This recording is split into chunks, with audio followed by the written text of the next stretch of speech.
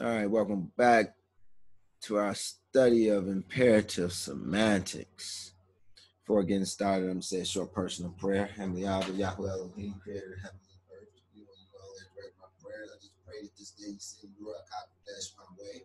Even at this very moment, send them within me to abide as I strive to lead and guide the flock to great pastures of your word. Cause them to bring to memory all the things I've heard in my study time with you. And filter my lips that nothing escapes me except that which is good and true. Therefore, from the lesson this day, Father, I do pray that you allow your flock to feed freely. Not that they might be impressed with me, but that they might be blessed by thee. I pray that you utilize me to illuminate the darkness with your words, like that it places in me fright and that it strengthens the hands that they might fight to enter into thy kingdom. Therefore, for me this day, Father, I do pray that you allow your light to shine extra bright again, not that they might see me, but that they might find you, the one in whom all glory and honor is due. Yahuwah, my Ellen King, I pray that you accept from me this day my offering. Yahushua's name. Amen. Amen. Hallelujah. All right, so we're back to our imperative semantics studies. Imperative, speaking of something that's of vital importance, and semantics is the branch of linguistics concerned with logic and meaning. And so that's what we want to get down to, the actual logic and meaning of some of the terms of scripture that are imperative. You know, that is of a vital importance. That's crucial. Amen. Amen. All right. And today we're going to be going over yet another imperative semantic, and it is oblation. Hallelujah. Yes, oblation. I bet none of y'all seen that one coming up. You know, but it truly is an imperative semantic. Hallelujah. So, oblation is korban or korban in the Hebrew number 7133. It speaks to something brought near, that is a sacrificial present. It's from the root word kara, number 7126, meaning to come near, to draw near, to approach, to enter into. Okay? Now, Leviticus 1:2 utilizes korban.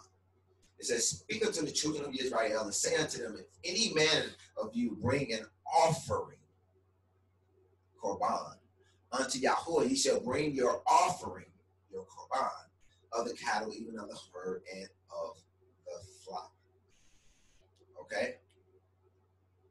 So, we see here that this word offering is korban, number 7133.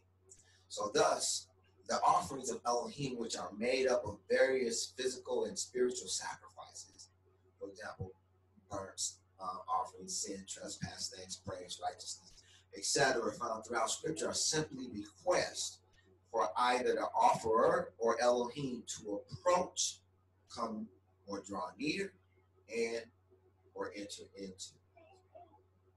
You know, and that is pretty crucial when you think about it. You know, because if you can't get near Elohim, or if he can't get near you,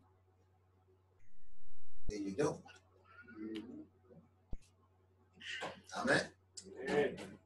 You know, with this in mind, now consider Yah's entire sacrificial system is predicated upon one's korban. That is, upon one's approaching, coming or drawing near, and or entering into Elohim. You know, this whole sacrificial system is predicated upon either we drawing near to him or him drawing near to us, or both. You know, with the ultimate goal of entering into one another. Amen. Amen. Unless you think that this is one-sided, you know, that we're just doing our offering. Also consider the fact that Yahuwah has also presented us with gifts of korban in an attempt to approach or draw near and or enter into us. You know, and we find this in Yochanan 3:16. It says, for Elohim so loved the world that he gave his only begotten son, that that whosoever believeth in him should not perish but have everlasting life. Yahuwah sending his son Yahushua to die for our sins was nothing more than an offering, a korban, for him to approach, come or draw near, and or enter into us. You have to be able to see that. You know, that's what that was. It was a korban. It was an attempt to draw near. Hence we read in Yochanan 15:4-6, it says, abide in me, and I in you. As the branch cannot bear fruit of itself except it abide in the vine, no more can ye except ye abide in me. I am the vine, ye are the branches. He that abideth in me and I in him, the same bringeth forth much fruit. For without me ye can do nothing. If a man abide not in me, he is cast forth as a branch and is withered, and men gather them and cast them into the fire, and they are burned. So you see, the end goal is for Elohim to be in us and for us to be in Elohim. And if we don't accomplish that end goal, then we're only fit for the fire. Everybody still with me? All right. So also consider Yochanan 14:19-23. My first reader, please. My first reader, please. Yes.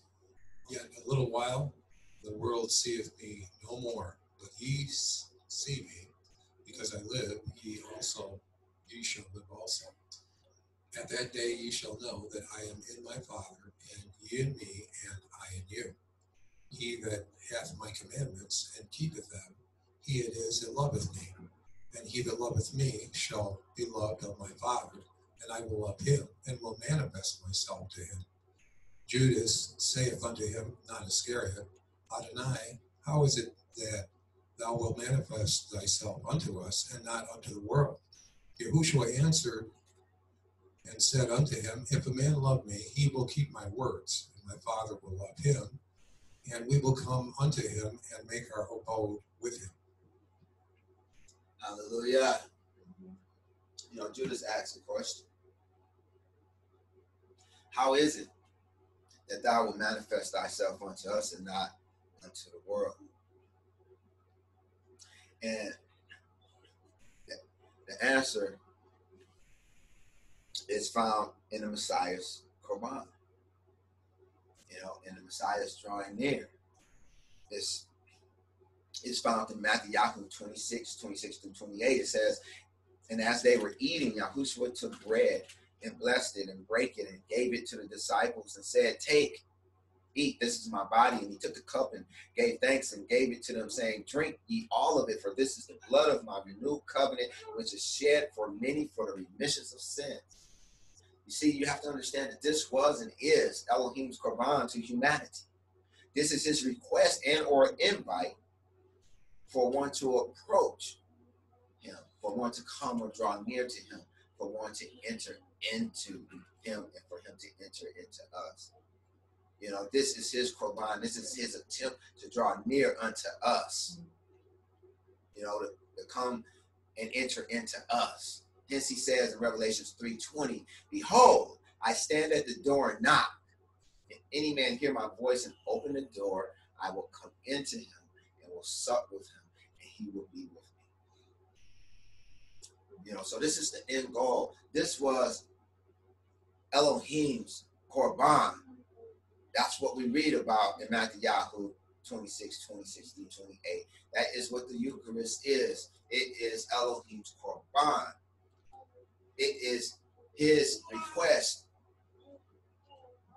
to approach us and come and draw near unto us and to enter into us.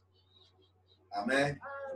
You know, so we have to understand that it's imperative that when we give an offering unto Yahuwah, that it isn't to be done from a sense of responsibility as is commonly done today, but rather from desirability. See, a lot of people, when they give their korban today, when they give their offering, they give it out of a sense of responsibility. They give it, you know, because they feel like that's what they're supposed to do. See, but when you truly understand korban, then you understand that you give it because of desirability, and that desirability is the desire to come or draw near to Elohim. It's the desire to approach him. It's supposed to be from the desire to enter into him and have him enter into us. You know, I pray that you can see that. You know, because korban speaks to us drawing near and him drawing near unto us. So we don't do it out of a sense of responsibility. We do it out of a desire to be with him and to have him with us. That said, I would be remiss if I didn't expound on how to scripturally present korban to Elohim and what to expect when either you begin or Yah begins to approach, come, or draw near and or enter into us, or we into him. There's some things that you can expect to happen. You know, and so a study of this term would not be complete without getting into that a bit. You know, so let us consider Leviticus 17, 2-9, my next reader, please. Speak unto Aaron and unto his sons, and say unto all the children of Israel, and say unto them, this is the thing which Yahuwah has commanded, saying, what man soever there be of the house of Israel that killeth an ox or lamb or goat in the camp, or that killeth it out of the camp, and bringeth it not unto the door of the tabernacle of the congregation, to offer an offering unto Yahuwah before the tabernacle of Yahuwah, blood shall be imputed unto that man. He hath shed blood, that man shall be cut off from among his people, to the end that the children of Israel may bring their sacrifices which they offer in the open field, even that they may bring them unto Yahuwah, to the door of the tabernacle of the congregation, and to the priest, and offer them for peace offerings unto Yahuwah. And the priest shall sprinkle the blood upon the altar of Yahuwah at the door of the tabernacle of the congregation, and burn it fat for a sweet savor unto Yahuwah. And they shall no more offer their sacrifices unto devils, after whom they have gone a-whoring. This shall be a statute forever unto them throughout their generations. And thou shalt say unto them, whatsoever man there be of the house of Israel, or the strangers which sojourn among you, that offereth a burnt offering of sacrifice, and bringeth it not into the door of the tabernacle of the congregation, to offer it unto Yahuwah, even that man shall be cut off from among his people. Hallelujah. Okay, so we see in verse 3 it said, what man soever there be of the house of Israel that killeth an ox or a lamb or a goat in the camp, and bringeth it not into the door of the tabernacle of the congregation to offer an offering. This word offer, and an offering is korban in its root, karab, you know, and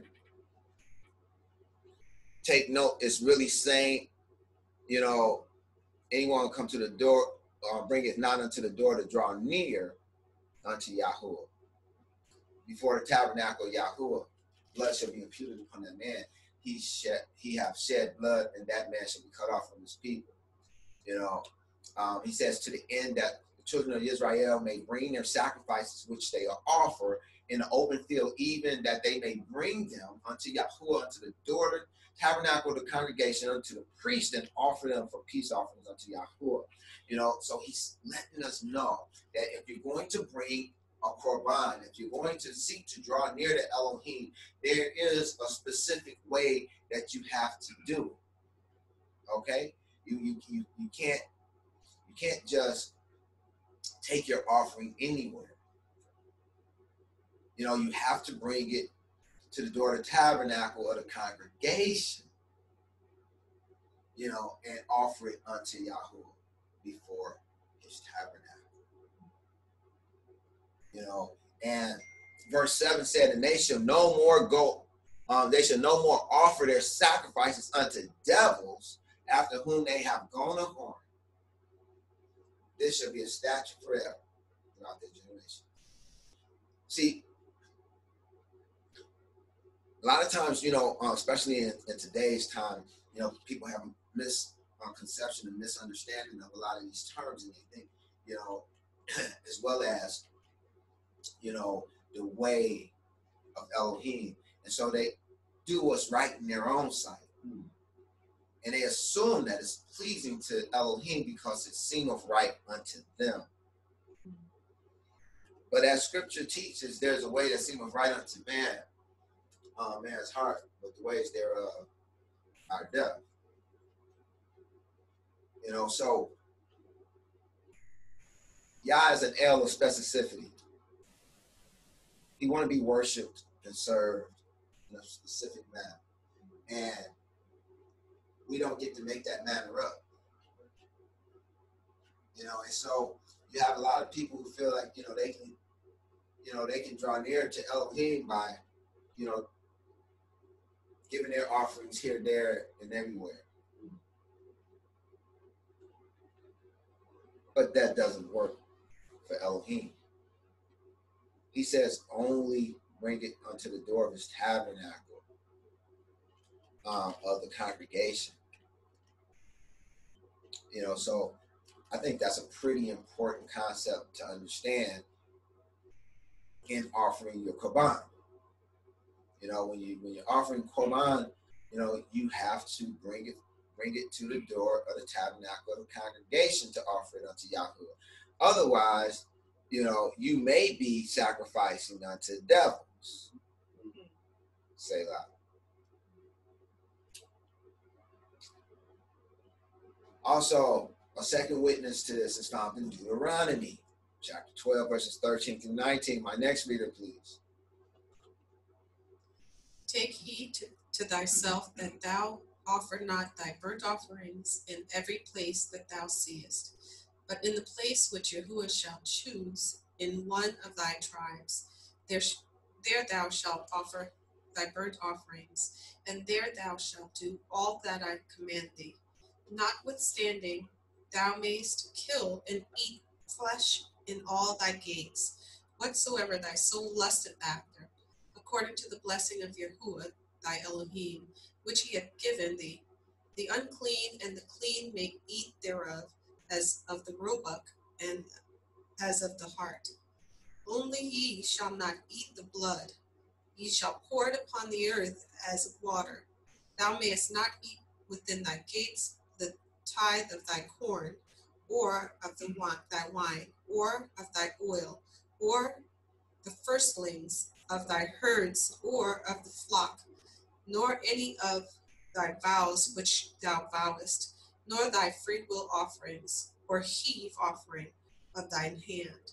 But thou must eat them before Yahuwah thy Elohim in the place which Yahuwah thy Elohim shall choose. Thou and thy son, and thy daughter, and thy manservant, and thy maidservant, and the Levite that is within thy gates. And thou shalt rejoice before Yahuwah thy Elohim in all that thou puttest thine hands unto. Take heed to thyself that thou forsake not the Levite as long as thou livest upon the earth. Hallelujah. So here, everybody, we see it in verse 13. It said, take heed to thyself that thou offer not thy burnt offerings in every place that thou seest. You know, you don't go here, there, and everywhere. But in the place which Yahuwah shall choose in one of thy tribes, there shalt thou offer thy burnt offerings.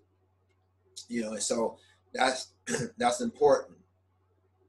You know, now, you know, it's imperative that one understands that, you know, they were allowed to do what they wanted with the blessings that Yah had given unto them. You know, but outside of the prescription that Yah gave for Korban, it will not, you know, be considered korban. It would not be something that will cause them to draw near to Elohim. It would not be something that will cause Elohim to draw near to them. So if the purpose of your good deeds, or the purpose of your sacrifices is to be korban, to draw near to Elohim, then you have to do it in accordance to how he instructed. Now sometimes people do, good deeds or nice gestures, for korban unto someone else or some other organization or entity, because they want to approach or draw near to them. They want to win favor with someone, or they want to win favor with some organization. And so, they may, give korban, like a campaign contribution. That's one example of how people offer korban in hopes of, drawing near, to a prospective winner. So kind of, so they can have favor with them in case they win. So I'm just putting that out there so that you can see that, there's many ways that you can utilize the blessings that God gave you. But if you want them to be utilized as korban, that is to draw near to Elohim and have Elohim draw near to thee, then it has to be done, offered and eaten in the place that Yahuwah has chosen, and that's where he's put his name. Amen. Amen. So, what to expect? What to expect when your korban is actually working? What to expect when you're actually, coming or drawing near, or Yah is coming or drawing near unto thee? It's the korban is actually working, and you're drawing near, and Yah is drawing near to you. What can you expect? What does that look like? I got the perfect illustration for it.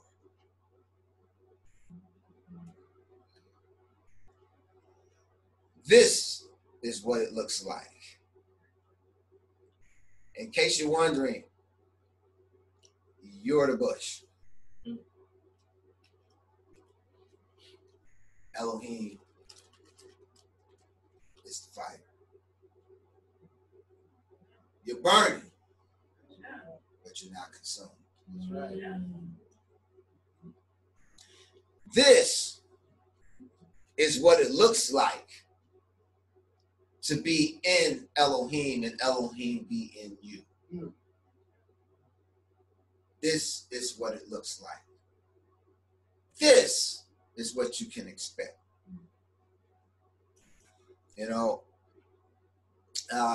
To validate this and further illustrate it, let's consider the story where this is taken from, which is Exodus 3. It says, now Moshe kept the flock of Jethro, his father-in-law, the priest of Midian, and he led the flock to the backside of the desert and came to the mountain of Elohim, even to Horeb.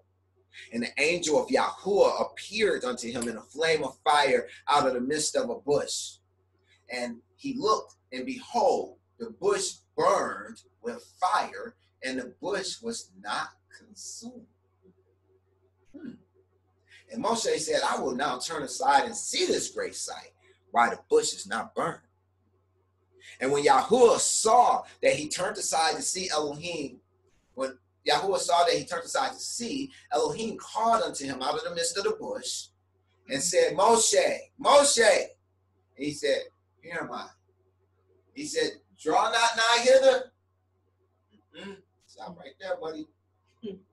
Put off thy shoes from off thy feet, for the place whereon thou standest is holy ground. Hallelujah. Now, just as a side note, you cannot go before Elohim with your shoes on. The shoes represent the things of the world. it represents the natural or carnal you. This has to come off before you step on holy ground. Amen. That has to come off your feet before you go in the presence of Elohim. Verse 6. Moreover, he said, I am Elohim of thy father, the Elohim of Abraham, the Elohim of Isaac, the Elohim of Jacob. And Moshe hid his face, for he was afraid to look upon Elohim. And Yahuwah said, I have surely seen the affliction of my people, which are in Mitzrayim, and heard their cry by reason of their taskmasters, for I know their sorrows. And I am come down to deliver them out of the hand of the Mitzrayim, and to bring them up out of that land unto a good land, a large, unto a land flowing with milk and honey, unto the place of the Canaanites and the Hittites and the Amorites and the Perizzites and the Hivites and the Jebusites. Okay, so verse 7 said, Yahuwah said, I have surely seen the affliction of my people which are in Mitzrayim. Now, I'm going to spin off of this because we're here, because I was going to do a whole nother segment, but I figured, no, I'm just going to spin off of this right here and go from the hip to show you an illustration within the illustration of what it means to draw near to Elohim. All right, so verse 7, Yahuwah said, I have surely seen the affliction of my people which are in Mitzrayim, or Egypt. Where in Egypt or Mitzrayim was Yah's people? Say again? Goshen. They were in Goshen. What does Goshen mean? To draw near. Can you see that that them being in Goshen was a picture of them, of their korban unto Elohim, or Elohim's korban unto them? Amen?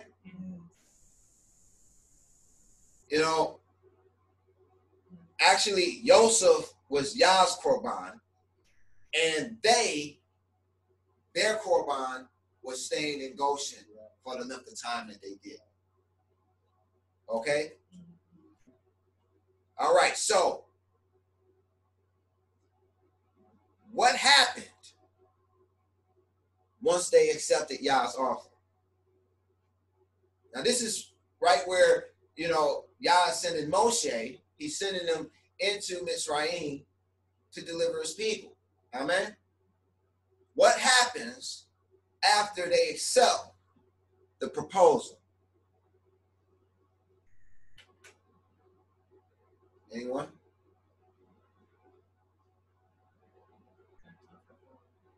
Absolutely. It got tougher. Things got really heated, did they not? When they first went and told Pharaoh, Pharaoh said, okay, y'all don't want to work, huh? Y'all don't want to work? All right, so now you got to make bricks with no hay. How about that? You're talking about you want to go worship Yah, you want to go present, you want to go korban, you want to go korban with Yah, korban these bricks with no hay. Draw near to them. Isn't that what happened? All the way up until they left Mitzrayim, and it still didn't get easier, did it? Got even tougher, didn't it?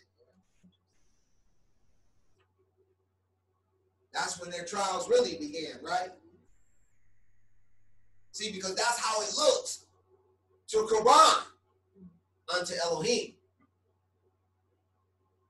I'm trying to show you what it looks like to korban unto Elohim. Remember I said, this is the illustration. Why do you think Yah was showing Moshe this? Why do you think he showed him this to get his attention?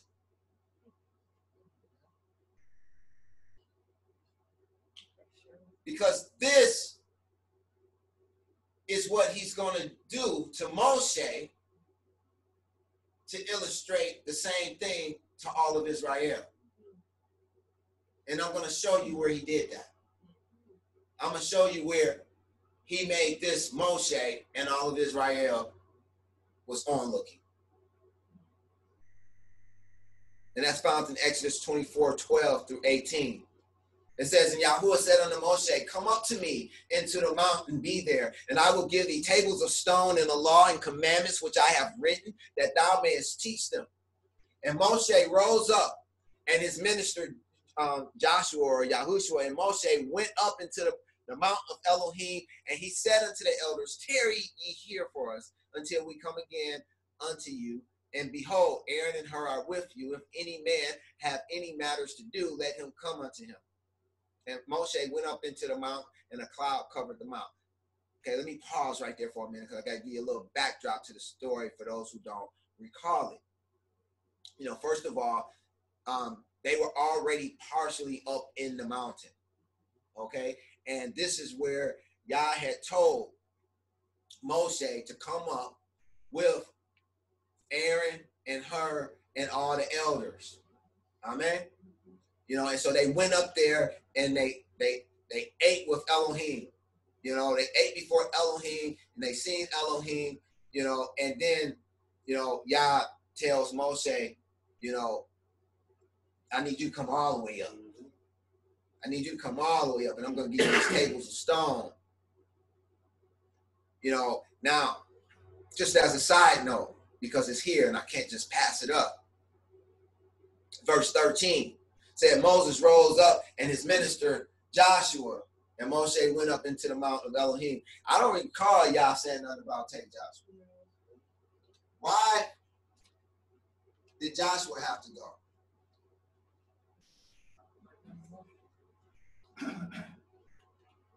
Say because he was a prophet like unto Moshe? Yeah. What does that have to do with Joshua? Yes, it is. What does that have to do? Joshua's going to take over. Yeah, but he ain't know that then. Say again? I didn't hear you. Be a witness. Not quite. The reason he had to take Joshua, because there's only one way through the Father, and that's through Yahushua. You cannot go before Yahuwah without Yahushua. Amen? Amen. Is that word? You know, verse 17. Or did I stop at 16? Verse 16. And the glory of Yahuwah abode upon Mount Sinai, and the cloud covered it 6 days. And the seventh day he called unto Moshe out of the midst of the cloud. Now check this out, and this is where I need you to stay with me. And the sight of the glory of Yahuwah was like devouring fire on top of the mount in the eyes of the children of Israel. And Moshe went into the midst of the cloud and got him up into the mount. And Moshe was in the mount 40 days and 40 nights. 40 speaks to trials, tests and trials. He went up into the cloud, which was in the sight of, the sight of the glory of Yahuwah was like a devouring fire on top of the mount. This is what it looked like to them down on the ground. This is what it looked like to Aaron and Hur and the elders. In the eyes of the sons of Israel, the appearance of the glory of Yahuwah was like a consuming fire in the top of the mountaintop. And this red dot is Moshe, and he traveled up this route and went right up into there.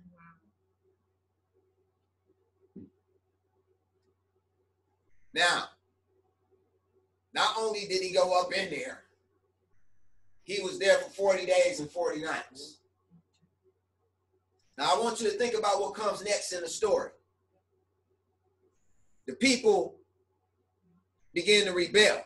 And they say, as of this man Moshe, we don't know what happened to him. What you think they thought when they seen him go up into that and didn't come down for 40 days and 40 nights? They thought he was consumed. They thought he was well done. Crispy critter. See, but they didn't know what Yah had showed them in the beginning.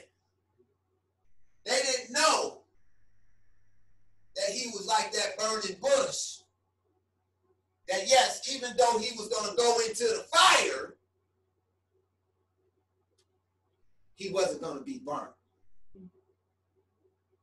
And this is the same illustration with Shadrach, Meshach, and Abednego.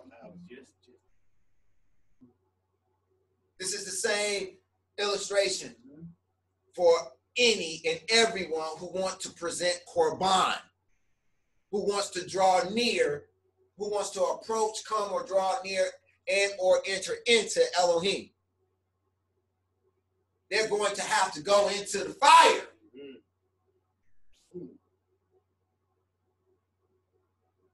You got to understand that. There's no way around it. Why isn't there a way around it?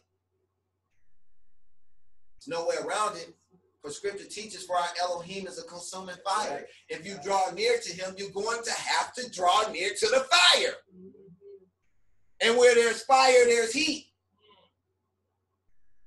And so this is why you catch a lot of heat when you draw near to Elohim.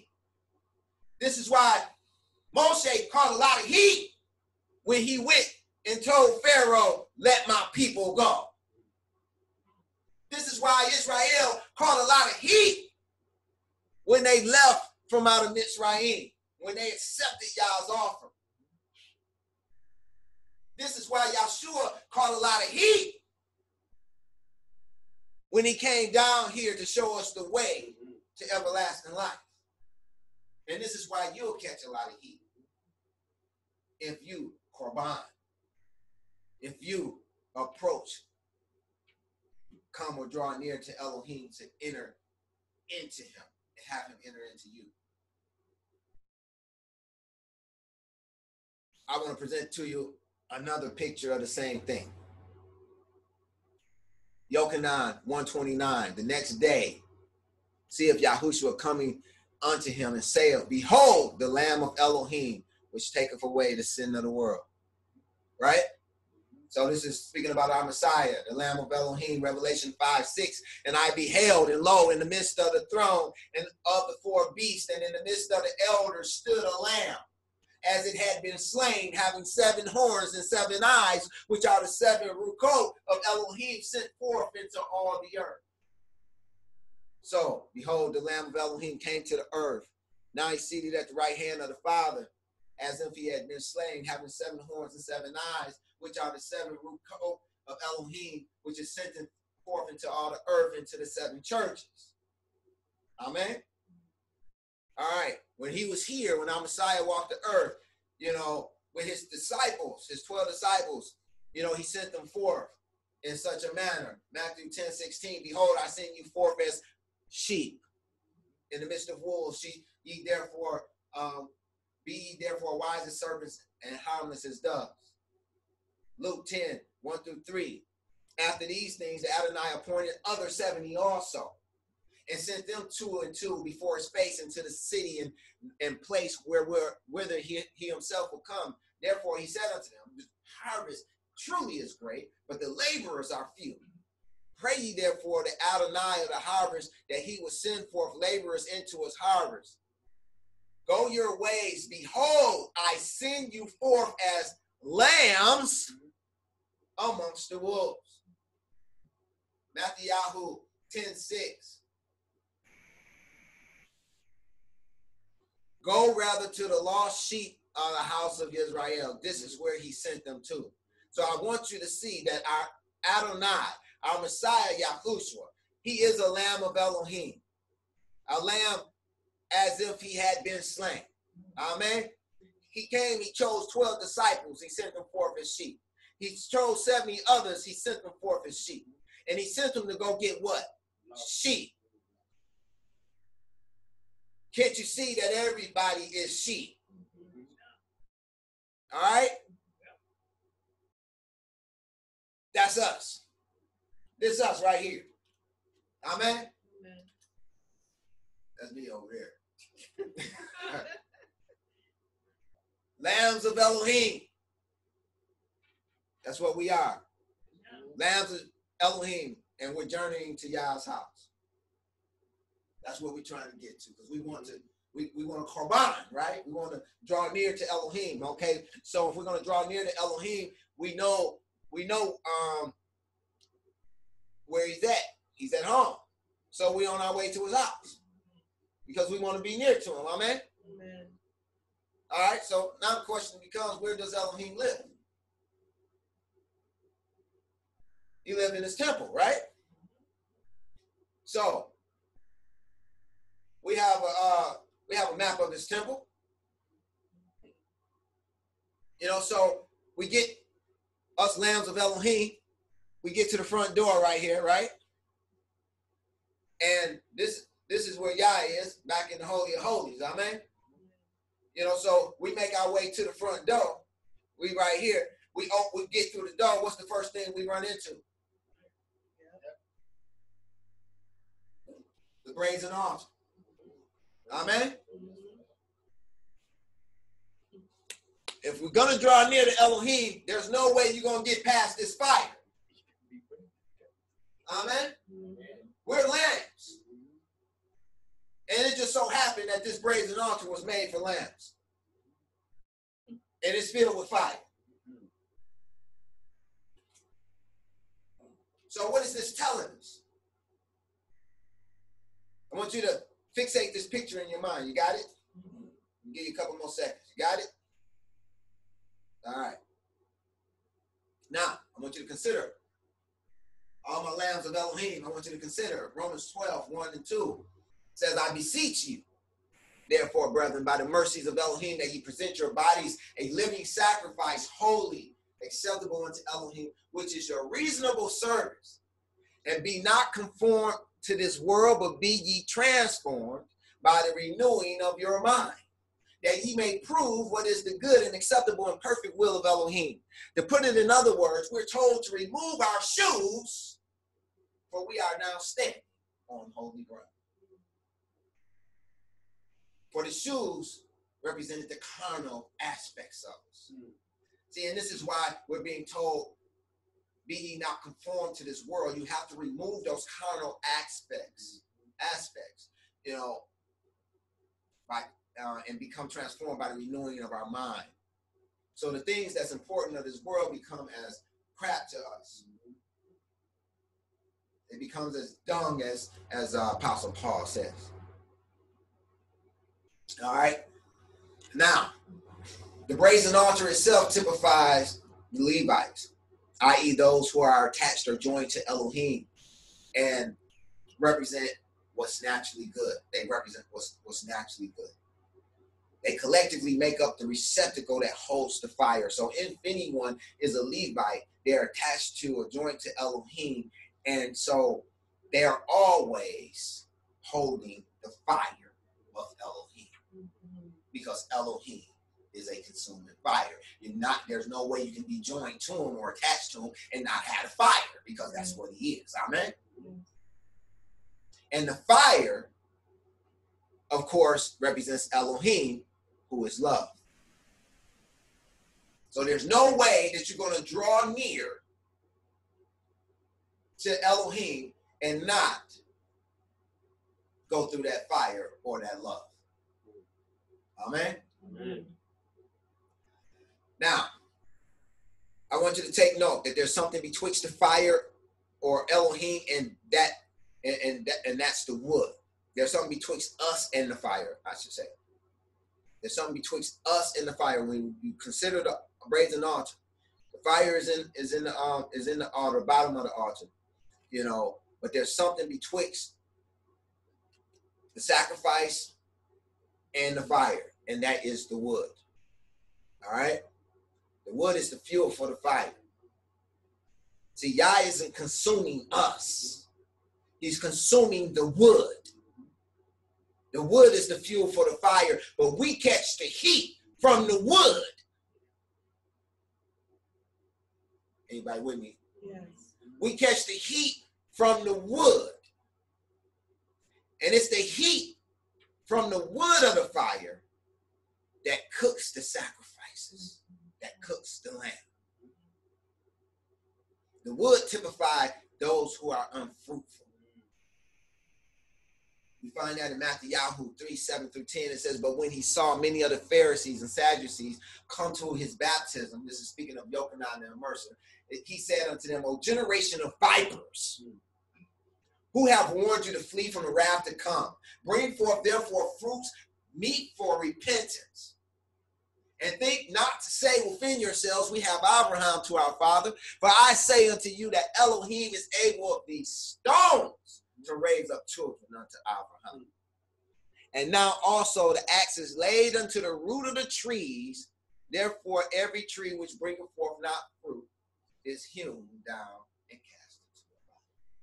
And remember the parable we read about the vine and the ones that didn't bring forth much fruit was cut off and was thrown where? Into the fire. They become fuel for the fire. So hereby we learn that the way we're to destroy our enemies, that is with our korban, by our approaching or coming or drawing near and or entering into Elohim and allowing his consuming fire or his love, because that's what the fire represents, his love to cook our flesh. But in cooking our flesh, it's also going to destroy our enemies. Hence we're told to in Matthew 5:44 to love our enemies and bless them that curse you and do good to them that hate you and pray for them which despitefully use you and persecute you. See, this is the fire. See, this is why scripture says, when you do this, it'll be like heaping hot coals upon your enemy's head. Yeah. See, but the natural world, they don't understand spiritual warfare. So this sounds like foolishness to them. But I'm here to tell you, I've done it. And I can bear witness that it works. It truly works. Love your enemies. Bless them that curse you. Do good to them that hate you. And pray for them which despitefully use you and persecute you. And watch that fire burn.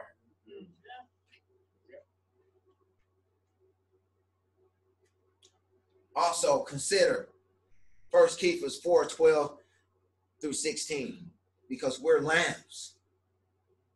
We're lambs upon the altar. If we're trying to korban, if we're trying to draw near to Elohim and we go to his house, the first place we got to go before is the altar. The first thing we got to do is climb on it. And this is why Kephas or Peter says what he says here in chapter 4, verses 12-16. Says, beloved, think it not a strange concerning the fiery trial, which is to try you. Remember when Moshe went into the fire? Remember when he korbaned, when he began to draw near to Elohim, and God used him to go into Mitzrayim? And Pharaoh started putting the heat on him and all of Israel. Remember when Israel, when they accepted the offer to draw near to Elohim, and then came the fire, and they thought everything was going haywire, like, you said you come to deliver us, and you made it worse for us. Remember? Yeah. And then they went into the wilderness, where it was a desert, it was hot like fire. Amen. And they had to go through all these trials, these hot trials. See, this is why Kephas said, beloved, think it not strange concerning the fiery trial, which is to try you. You can't draw near to Elohim, who's a consuming fire, and not find yourself catching some heat. Because where there's fire, there's heat. Verse 13, but rejoice in as much as ye are partakers of Messiah's sufferings, that when his glory shall be revealed, ye may be glad also with exceeding joy. And if ye be reproached for the name of Mashiach, happy are ye, for the Ruach of glory and of Elohim resteth upon you. And on their part, he is evil spoken of, but on your part, he is glorified. But let none of you suffer as a murderer or as a thief or as an evildoer or as a busybody in other men's matters. Yet if any man suffer as Mashiach, as a messianic brother, let him not be ashamed, but let him glorify Elohim on this behalf. You got something to celebrate. You ought to rejoice because you're truly korban. You're truly approaching. You're truly coming or drawing near and or entering into Elohim. And that's why you're feeling the heat. It's not strange. It's just what's supposed to happen. So don't let it deter you. See, a lot of people feel the heat and they turn and run and go the other way, thinking something is wrong. See, but that's because they don't understand korban. They don't understand what it means to draw near. They don't understand what it means for Elohim to enter into him, into them, and them into him. They don't understand that he's a consuming fire. They don't understand with fire comes heat. They don't understand the way of Elohim. But let this not be thee. So I pray that you understand korban, what it is,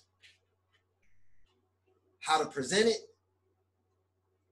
and what's to expect when he finally look upon you in your double straits. That, by the way, that's what Mitzrayim means. And he decides it's time for me to pull this lamb out of affliction and start drawing you near to himself.